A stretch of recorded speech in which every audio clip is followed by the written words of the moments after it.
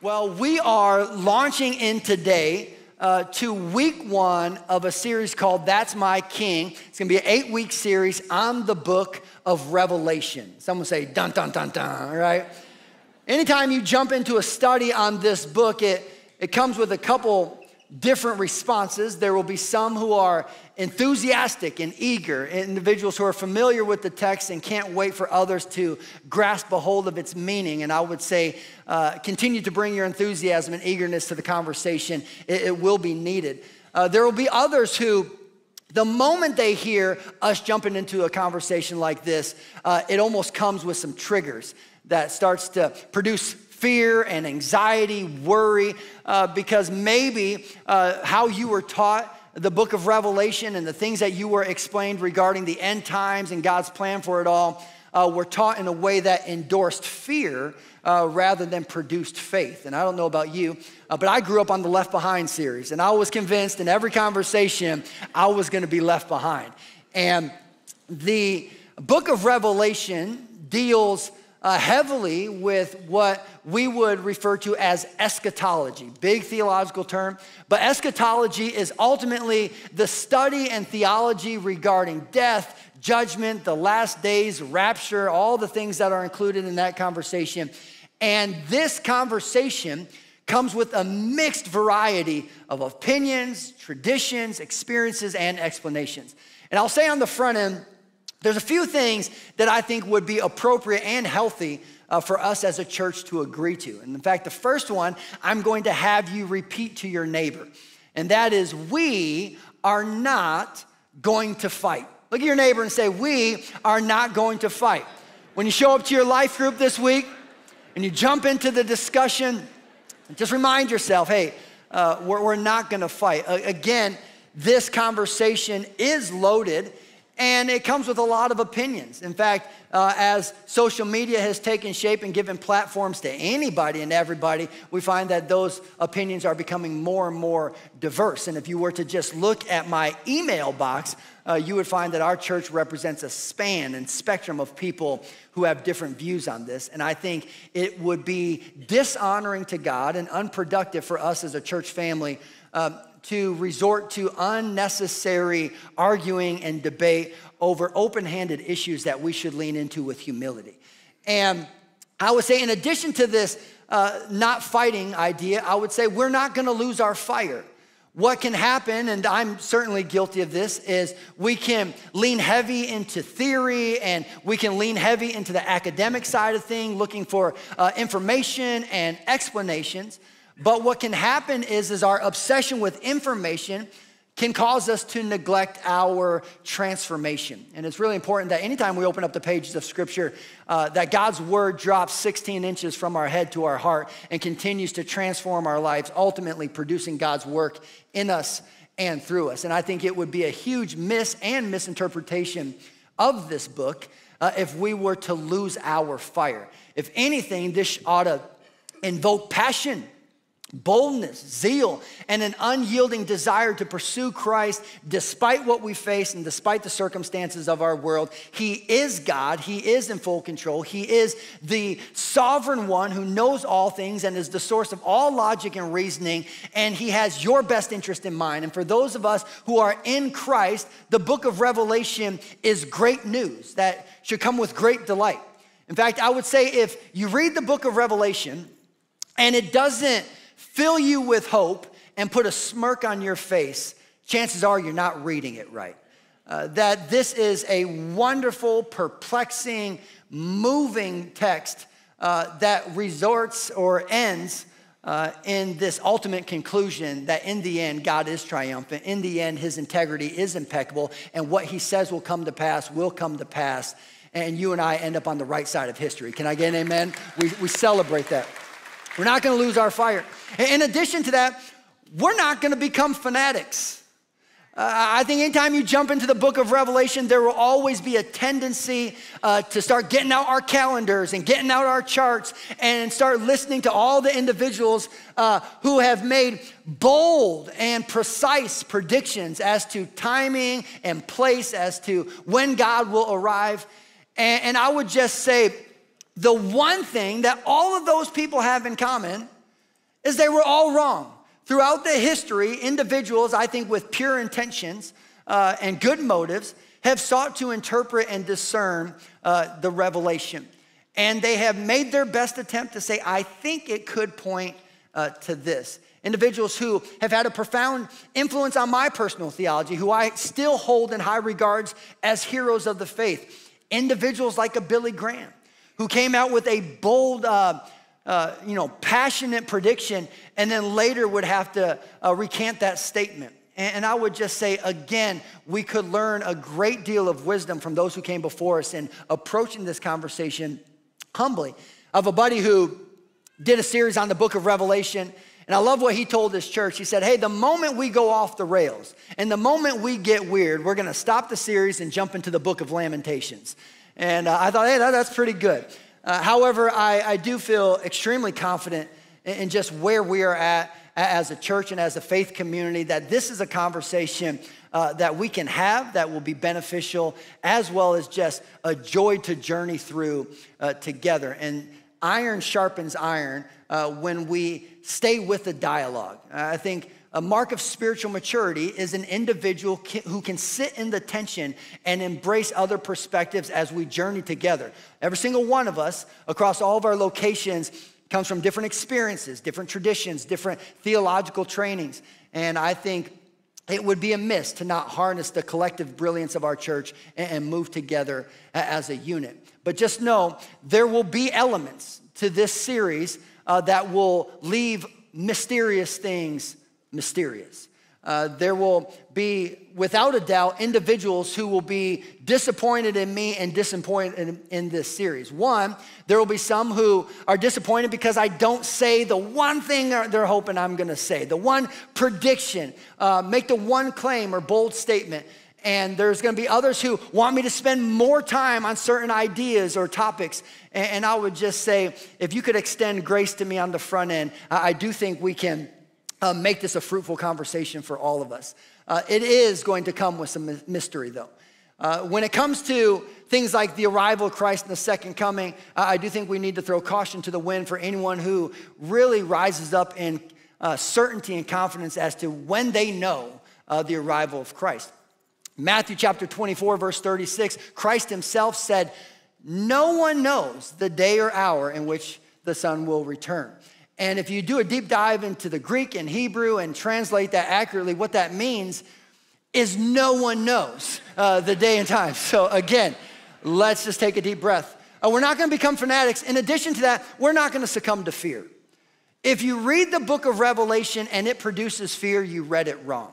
If anything, it ought to put some steel within your spine that gives you a greater courage and a stature to stand firmly within the world that we live in a way that honors God and continues to align us with his promises and purposes for our lives. But I would say the one thing we are going to do is we're going to remain faithful. That would certainly be one of the agendas of this text, is to produce a faithfulness within the community of believers to say, hey, come what may, despite being surrounded by pain and surrounded by noise and chaos and surrounded by wickedness and evil, I am going to remain faithful to a God who is always faithful to me. And I think it is our faithfulness that positions us to experience God's faithfulness. The breakdown is never on his end, but as we remain faithful, we discover more and more the goodness and the steadfast patience and faithfulness of our God. Amen. In addition to that, on the front end, this will be a little academic in terms of an introduction, but when it comes to eschatology, when it comes to the reading of the book of Revelation, there are 4 primary camps. And I would say all of them are represented within our church, because I've had conversations with individuals who are in these camps. Like most categories and camps of people nowadays, we often identify or view or label a camp by their extremist. You ever been annoyed by that? Ever frustrated by, these kind of people are all this way? And that is definitely the case in this conversation. But the 4 camps, first would be preterism. Preterism is the view that all things that are foretold, prophesied, promised, and predicted in Scripture have already come to pass. They are behind us. Now, the extreme view of that is everything is behind us. A more balanced conservative view is certainly there are some things that were prophesied about that are behind us. And so we can recognize that, yes, this is being fulfilled and has been fulfilled in some ways. The other group would be known as historicism. Historicism is the group that seeks to align all of the text with events, people, places, and circumstances throughout history. And I think there's a lot of merit to this group. You can read the text and then you can read the times. And you can find yourself with this impulse or intuition to think, are these two addressing the same situation? You want to find yourself looking at the world around us, looking at what is happening in the Middle East and the war with Israel and Iran and Palestine, and think to yourself, this kind of has echoes of things talked about in Scripture. You look at things with Russia and Ukraine and the different turbulence and turmoil happening around the world, and you can't help but think, I get the sense Scripture was talking about this. I read a study recently that said over the last 12 months, get this, over the last 12 months, there have been 60 national elections around the world. It's amazing. There is a massive changing of the guard. And when you do an extensive look into the people and the policies making their way into power, you can't help but sense some hairs stand up on the back of your neck and think, is this the time that Scripture was pointing to? So there is this historicism camp. And again, I think there's merit to that. I would also say there is what is called the idealism camp. Idealism will look at Scripture and say it's all symbolism. It's all allegory, metaphor, and imagery, and it is not supposed to be interpreted any longer as prophecy, prediction, or promises, but it is to be interpreted as principles. And once more, that would be the extreme view of this camp, that everything is imagery and metaphor, nothing is to be taken literally. And I would say that is where they come into error. Certainly there is a lot of imagery throughout the book of Revelation that invokes and even jars our soul to some degree, but not all of it in Scripture is meant to just be a metaphor that you and I can manipulate and be creative with. There are some things that Jesus said with clarity in Scripture as well that will come to pass in our literal statements. The last group would be what is called futurism. Now, again, the extreme view of this camp would be futurism believes that all the prophecies and all the promises and everything that was foretold is still in front of us in the future. And I would say that is a bit of an extreme view. The more conservative view within that camp would say prophecy, Scripture, a lot of this tells us what has happened, what is happening, and what will happen. And in case you're curious, our church leadership, we lean towards a futurism view in that camp, that we believe Scripture tells us what has happened, what is happening, and what will happen. However, I grew up in Colorado, and in the southern part of our state, we had what was called the Four Corners. The Four Corners is where the four surrounding states came together so perfectly that the borders aligned, and you could visit and actually be in four states at once. You would spread out in a bit of a push-up form, put one hand in one state, the other in another state, and then do the same with your legs, and you could be in four states at once. And I am a bit of a nonconformist, and I think you do away with three of the four camps and you lose a bit of the truth. I think there is merit and benefit to recognizing the efforts and the reasoning behind each of these groups. I would also say, despite whatever group you are in, whether you even realize you're a part of a group, you can be a part of our church. I think it is nonsense and ridiculous for individuals to think the moment I find a disagreement with a community of people, I now have to alienate myself from the fellowship. Folks, that is going to just create a ton of havoc in your life and is a very unproductive and unhealthy approach to relationship. We can lean in together, amen? And what I love about Scripture is it's a library, 66 books, and it's all telling the same story. We just came out of a 2-week series about the Bible that landed that.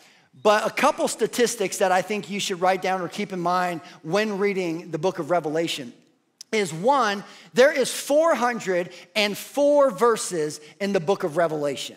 Now, in addition to that, there are 518 references to Scripture in the book of Revelation. That's amazing. Basically, every sentence is drenched and clothed in God's word. What I love about John and what I think is so mesmerizing and brilliant about his writings is though there are 518 references to Scripture, there's not a single direct quote. The writing and the skill that requires is quite impressive. And so for the individuals who are eager to jump into Revelation, I love that. For the individuals who are new to the faith, who think, give me that Bible, I'm gonna crack the code. Just know this, you will not be able to interpret the last book of the Bible or even understand the last book of the Bible if you don't have a solid grasp on the first 65 books of the Bible. This is all one cohesive narrative and thought. There is one camp of people that recently someone shared this video of a guy who was explaining a theory that says God got to the end of Scripture and realized his plan wasn't working. And so he decided to try a new strategy and to take a different approach. Thus came the book of Revelation. And I would just say this as gently and politely as I possibly can. That, in my mind, is heresy. Our God does not change his mind. And what you find in the book of Revelation is not a new strategy and certainly not new truth. What you find in Revelation is truth in a new view and a new perspective that enlarges and enhances our vision. Whoa, that's my King. And so if you have your Bibles, open up to Revelation chapter 1. And verse 1, it says this, the revelation of Jesus Christ. Now, two statements there that we need to emphasize. One, it's the revelation, not revelations. Anyone live with someone who puts an S at the end of every statement? Anyone courageous enough to admit that that person's you? Just know, I actually might do that today. I might just put an S at the end of it, but there is only one revelation. And this is the revelation of Jesus Christ. Now that word of can mean one of two things. It can either mean from or it can mean about. Okay, is this the revelation from Jesus Christ or is this the revelation about Jesus Christ? And the answer is yes, it's both. That is what is making it so valuable, that this is his doing and it is a gift to all of us. He goes on to say, which God gave him to show his servants the things that must soon take place. He made it known by sending his angels to his servant John, who bore witness to the word of God and to the testimony of Jesus Christ, even to all that he saw. Blessed is the one who reads aloud the words of this prophecy, and blessed are those who hear and who keep what is written in it, for the time is near. Some theologians will refer to this as the Beatitudes of the Revelation.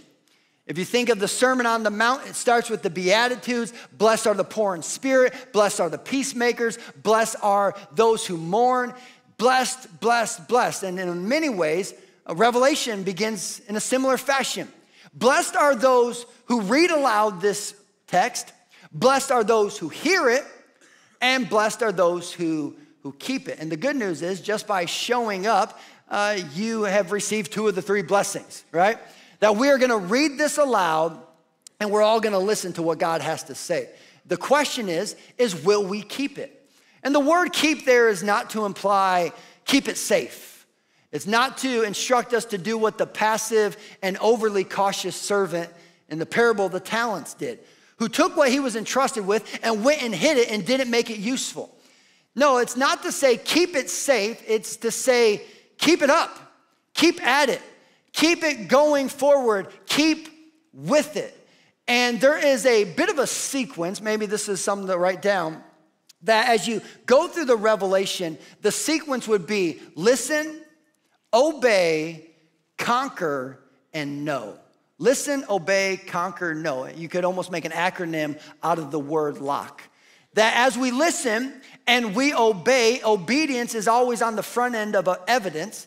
And ultimately, we do find our lives statured and positioned to triumph over the things that we're facing and to discover that God's promises are true, that we are more than conquerors through Christ Jesus. And you discover that come what may, greater is he that's within you than he that's within the world. You do conquer some things. Wave at me if there's some things in your life that you need to conquer, some challenges coming your way. Yeah, at all of our campuses, there are things and challenges that we ought to not retreat, but we ought to rise up in faith saying, God has positioned me and equipped me for the challenges coming my way. And as we do so, we arrive at a place of greater confidence. We arrive at a place of greater certainty. I know that my God is trustworthy. I know he is faithful. And I can take him at his word, and he has impeccable integrity. And that's wonderful. Now, to jump into this, you have to understand that John is writing a piece of literature that if you don't understand the type of literature you're reading, you can misread the text. And what Revelation is it's three things. First, it is an apocalypse. Now, the moment you and I hear the word apocalypse, we have been primed to think natural disasters and things that are apocalyptic in terms of extreme circumstances. But that's not what the original word apocalypse means. The original word apocalypse means a breaking through, an unveiling, or a revealing. So ultimately, right off the bat, this book is a breaking through from Christ about Christ. It is a unveiling and a revealing from Christ about Christ. And it is meant to open our eyes to a reality that there is more than what just meets our five senses.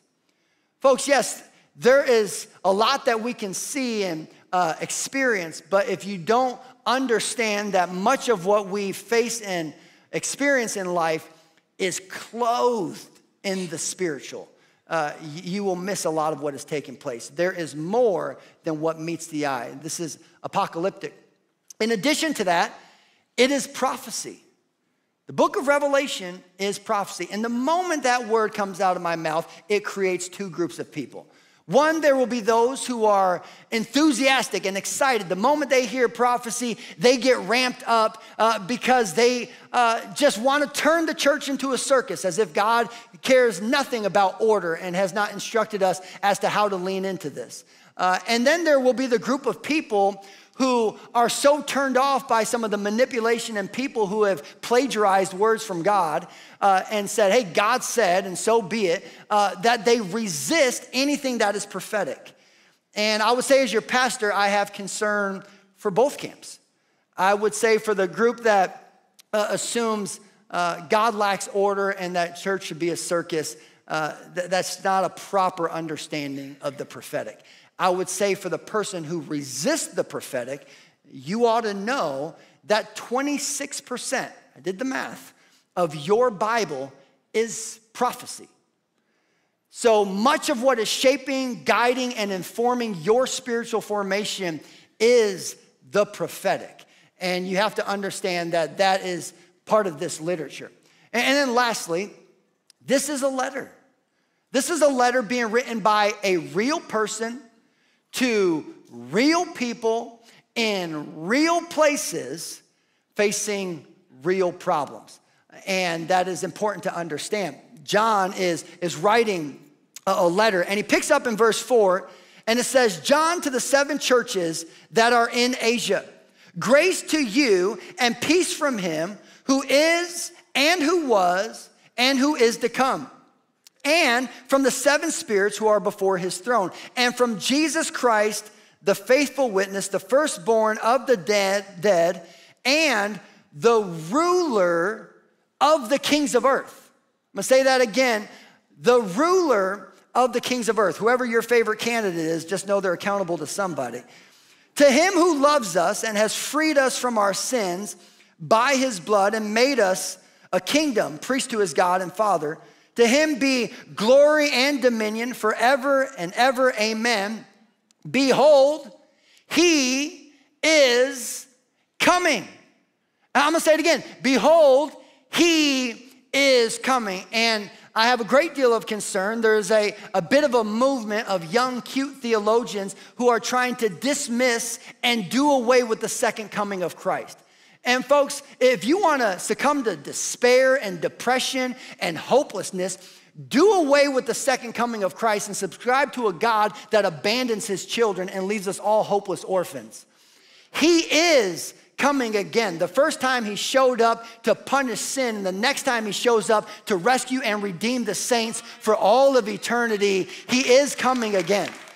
And as a church, it's important for us to know that is a hard-line belief that we're not going to waver on. Jesus Christ is going to return. And that is a wonderful, wonderful promise. He is coming with the clouds, and every eye will see him, even those who pierced him. And all tribes of the earth will wail on account of him. Even so, amen. For I am the Alpha and the Omega, says the Lord God, who is and who was and who is to come, the Almighty. Come on, someone say, that's my King. He is the Alpha and the Omega. Now, again, you not only have to understand, like, what's the literature I'm reading, you have to understand the person who is writing. You have to understand the context and the aim of their writings. John is experiencing hell on earth. In fact, the final 30 years of John's life are terrible. None of us in this room across all of our locations, and this is not to diminish anyone's personal pain. It's not to do that. But we have not experienced or witnessed the things that John experienced and witnessed. John is now writing in his 80s, and around 60 AD, things for the Christian community just really went south. A guy by the name of Nero had a disgusting disdain for the community of faith and found it to be sport when it came to murdering Christians. In fact, what he would do is he would gather large groups of people, and as entertainment, he would feed Christians to lions. And that was only the beginning. Following Nero would come other Caesars who would just follow trait with what he was doing. There came one point where they actually murdered 40,000 Christians at one time. Mass massacre. Around this time, Peter was murdered, Paul was murdered, Timothy was murdered, and the temple completely destroyed. I mean, we all bump into situations where we think to ourselves, it could not be worse. But when you look at John's life, folks, it could be worse. And this man's resolute confidence, faith, and devotion to Christ is mesmerizing and it's inspiring. This is why I say you cannot read the book of Revelation and not find that it puts some steel within your spine. It causes us to rise up and recognize the heritage of faith and the heroes that came before us and the paths that were blazed so you and I could walk this journey with Christ. We all ought to salute John as a remarkable general within the faith. What he's going through is tremendous. He gets to the end of his life, and there's a Caesar by the name of Domitian who was an extreme narcissist who thought he was a god. And he implemented this petty practice where everyone in the community would have to come into the courts and they would have to sprinkle incense and they would have to make the statement, Caesar is Lord. And I love John because he's a renegade. He is a rebellion against the rebellion. And he looks at this, moron and joke of a leader and thinks to himself, there's no way I am going to honor you as Lord when I know who the Lord actually is. I did life with him. I literally lived and dined with him. I heard him teach. I seen him do miracles. I watched him die. And then I seen him come back to life. I was so close with the Lord that standing at the foot of the cross, for whatever reason, John would say, he entrusted me to look after his own mother. I know the Lord. There's no way I'm going to call this bonehead Lord. And I would just be careful anytime you're tempted to start viewing anyone else as Lord besides Christ and Christ alone. Anytime you offend a narcissist, they don't take it well. And Domitian decides to try to take John out. They actually decide that they are going to burn him to death. So they set him ablaze, and what happens? He doesn't die. So now they're thinking, well, this is a problem. He's now lived through this situation. If we kill him, it creates a martyr, then creates an uprising. What we should now just do is exile him to prison on the island of Patmos. The island of Patmos was 10 miles off the shore. It was a rock quarry and it was a prison. The best way for you and I to maybe envision it in our minds is to think Alcatraz. And this is where he is left to die. And it is here that he writes the longest letter and the most provocative, inspirational, and just insightful vision of Christ and the end times available to man. It's amazing what this man does in absolute hell. And it is his words that carry such tremendous weight. You have to understand John. You have to understand his context. You have to understand who he is. You have to understand the aim of his writings. First, you have to receive him as St. John the theologian. John was a brilliant man. John would write his own book, and what was that called? John. Now, you didn't even see that coming. It's like, whoa. And he starts out in John chapter 1, and he says, in the beginning was the Word, Logos. In the beginning was the source of all logic and all reasoning, the brilliant creator himself. And he was with God and he was God, and all things were created through him. And he made his dwelling among us, because something about this God wants to have a personal relationship with you and I. And he was full of grace and truth. Grace without truth is spineless. Truth without grace is heartless. He did not forfeit one or the other. He was full of grace and truth. And John tells us some remarkable things about God. He's a theologian.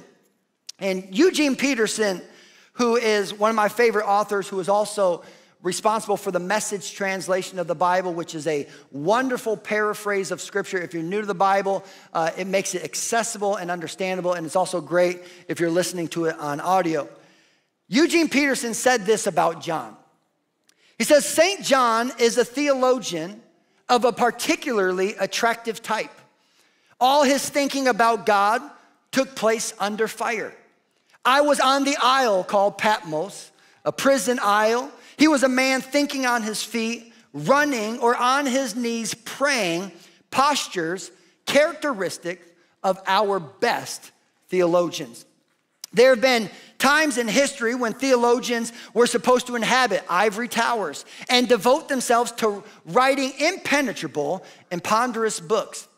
But the important theologians have done their thinking and writing about God in the middle of the world, in the thick of action. And Eugene Peterson would go on to explain how many of the great theologians had this in common. The Apostle Paul would write his letters from prison. St. Augustine, Thomas Aquinas, Luther, Calvin, individuals who wrote about God, articulated theology in the thick of action and the hardship of this life. And I love how Eugene Peterson sums it up. He says this: the task of these theologians is to demonstrate a gospel order in the chaos of evil. The goal of these theologians is to demonstrate a gospel order in the chaos and evilness of our world, is what he's saying. And arrange the elements of experience and reason so that they are perceived proportionately and coherently. Sin, defeat, discouragement, prayer, suffering, persecution, praise, and politics are placed in relation to the realities of God and Christ. Holiness and healing, heaven and hell, victory and judgment, beginning and ending, their achievement, this is my favorite statement, is that the community of persons who live by faith in Christ continue to live with a reasonable hope and in intelligent love. And I would just say, no, that would be one of my goals throughout this entire series. Lord, would you graft within us and help us maintain a reasonable hope and an intelligent love? Because my goodness, the world needs it. He is a theologian. And our world will always be in need of theologians who get us to think critically about God. Not just tell us what to think, but give us the handles as to how to think. He's a theologian. You also have to understand that he is St. John the poet. In fact, most don't know this, and it causes them to misread or misinterpret the text. But Revelation is poetry. It's a poem. And it is marked with so much vivid imagery and artistry. And if you do not read it as poetry, I do not think you can fully grasp or understand where John is leading us in his thought. And I love what, is said about poetry. I lost my quote there, but W.H. Auden said this. He said, "We demand of a poem two things. Firstly, it must be a well-made verbal object that does honor to the language in which it is written." There's no question. This piece of work in that context, facing those circumstances, is such a brilliant use of the language he had access to. Secondly, it must say something significant about a reality common to us all, but perceived from a unique perspective. It must say something significant about a reality common to us all, but perceived differently. And doesn't Revelation do that? It's like, yeah, we all know that Jesus is king, but you open Revelation and say, whoa, but that's a different perspective on his kingship. Yeah, we all know that in the end we win, but whoa, does this victory come with some fireworks? There are things that we believe and are common to us, but John's vision, it just gives us a mesmerizing perspective. But my favorite thing about John, the thing that I think you have to understand, is he is St. John the pastor. He's St. John the pastor. This is where I think some in the futurism camp really miss it, because John is writing a letter again to real people facing real problems in real places. If everything John was writing had nothing to do with the people experiencing hell, but only us 2,000 years later, what a tone-deaf letter, and how inconsiderate that was. No, this is someone who cares deeply about these congregations and the people he's been leading. And there's that statement at the end of the passage that says, "I am the Alpha and the Omega, the beginning and the end." Part of our theology is we believe that the beginning was good, and we are convinced that the ending is good. So we often assume that the middle would be good as well. Yeah, what we discover is humanity fractured God's beautiful, wonderful plan. And so though we live anchored to two good points, one in the beginning and one at the end, we live in oftentimes a confusing, heartbreaking, perplexing, painful, wicked, evil, broken middle. And the pastor is the one who comes alongside people in the broken middle and empathizes with their pain, yet doggedly insists that, hey, he's still good, he's still faithful, you can still trust him, and in the end, he works all things together for the good of those who trust him. That is John the pastor. You have to receive him as pastor. And I think a good question, well, or maybe something to consider, is whenever you're writing something, Whenever you're even explaining something, whether you realize it or not, subconsciously, there is a question in the back of your mind that you're answering. In some ways, you're responding to a question in the back of your mind. And maybe something for you to think about when we gather is, as I'm speaking, what question is he responding to? And maybe the question in a text like this is, what is the primary question? In a moment like this as your pastor, what is my primary question?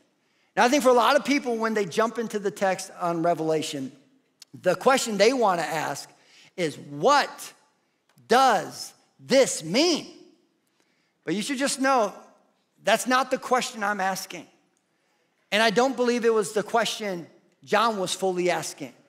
The question I'm asking, the question of a pastor, is how does this work in the church? How does this work in the lives of those in the broken middle? How does this work for individuals who are just trying their best to honor God and live in the perplexities of our life? How does it work? And when you understand that that's the aim, I think as a church we could benefit greatly. John is a pastor, and he closes by saying this: I, John, your brother and partner in the tribulation and the kingdom and the patient endurance that are in Jesus, was on the island called Patmos on account of the word of God and the testimony of Jesus. I was in the Spirit on the Lord's day, and I heard behind me a loud voice like a trumpet, saying, write what you see in a book and send it to the 7 churches, to Ephesus, to Smyrna, and to Pergamum, to Thyatira, to Sardis, to Philadelphia, and to Laodicea. Then I turned to see the voice, which we don't have time for this, but I think that would be a fun conversation. How do you see something you should hear? That was speaking to me, and on turning, I saw 7 golden lampstands. And in the midst of the lampstands, one like a son of man, clothed with a long robe, indicating his priesthood, with a golden sash around his chest, indicating his kingship. The hair of his head were white like wool, white like snow, indicating his purity, his timelessness, and his wisdom. His eyes were like a flame of fire, indicating his sovereignty and his omniscient ability to know all things, see all things, and hold everything accountable to his righteousness. His feet were like burnished bronze, refined in a furnace, because all the strongest metals have to go through a refiner's fire. And John is saying, when I looked at our king, I seen him resolute. I seen him immovable. I seen him unshakable, and nothing is getting him bumped off his footing. Our God stands firmly, able to accomplish what he promises to do. Refined by fire, and his voice, like the roar of many waters. If you've ever stood next to a river, you recognize that there's a bit of a surround sound to it, that God's word and voice is all encompassing. In his right hand, he held the 7 stars. From his mouth came a sharp 2-edged sword, which we just came out of a series, double-edged sword. And his face was like the sun shining in full strength. When I saw him, I fell at his feet as though dead, but he laid his right hand on me, saying, fear not. I am the first and the last and the living one. I died, and behold, I am alive forevermore. I have the keys of death and Hades, which is a stack hands, like oorah kind of moment. Write therefore the things you have seen, those that are and those that are to take place after this.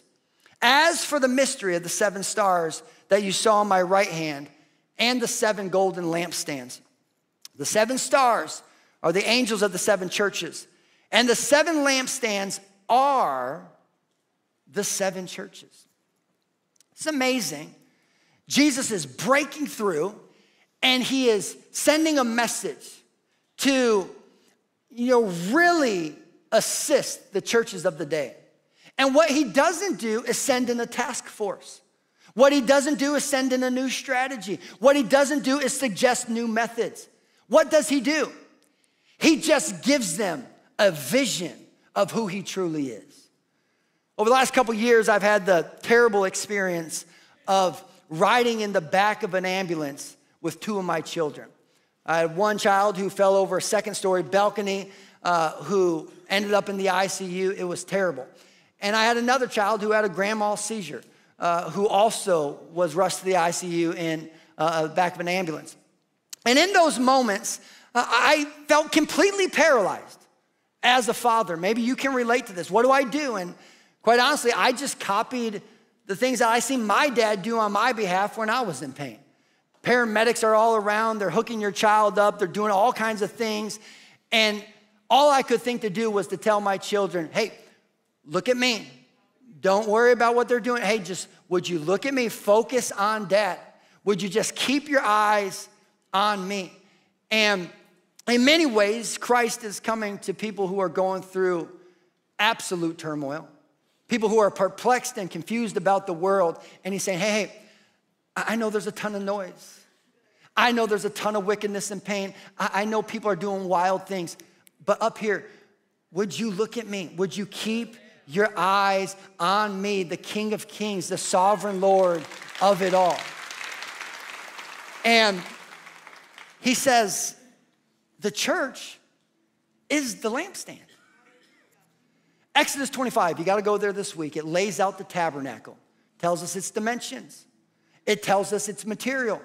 It tells us of its furnishing and where everything was placed. In the holies of holies, the lampstand was the only source of light. And it was positioned strategically right in front of the table of showbreads. The priest would have a table there with bread, and the table of showbreads, symbolically, to give you some cliff notes, was there to represent four things: God's power, God's provision, his purpose, and the fact that he's personal. That this was a moment where the kings would dine in fellowship with God himself. And the lampstand was supposed to shine light on that, and the light was never supposed to go out. And Christ says the church is the lampstand.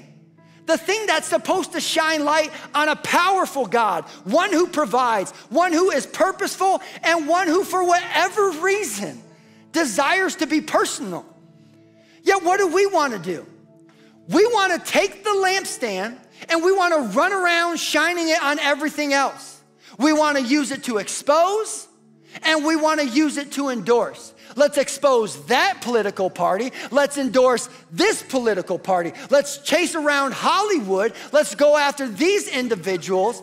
What's even more gross is we get in churches and on platforms and we say, and let's shine some light on me, which is a terrible miss. My goodness, don't ever get obsessed with man's leadership and overlook the lordship of Jesus Christ. The purpose of the church is to shine light on a God who is powerful, on a God who is a provider, on a God who is purposeful, and a God who is personal. And that the purpose of the church is to allow individuals the opportunity to show up in a space and to see clearly, whoa, that's my king. That is my king. And I'm telling you, when it comes to the book of Revelation, the thing that is just so interesting to me is people are like, yes, I can't wait to talk about this. I want to talk about the arrival of the Antichrist. And I think to myself, but what about the arrival of Christ? Oh, I want to talk about the mark of the beast. But what about the mark of the Lamb? I want to talk about the end of the world. And I'm like, but what about the beginning of God's wonderful, beautiful, full creation? Church, we can't move the lampstand. He's King Jesus. And it's when we see him accurately, it shakes us to our core. And I love it because John falls in fear after he sees Christ, and Jesus puts his hand on his shoulder and says, hey, fear not. And some of you, I get it. I'm living in the same world you're living in.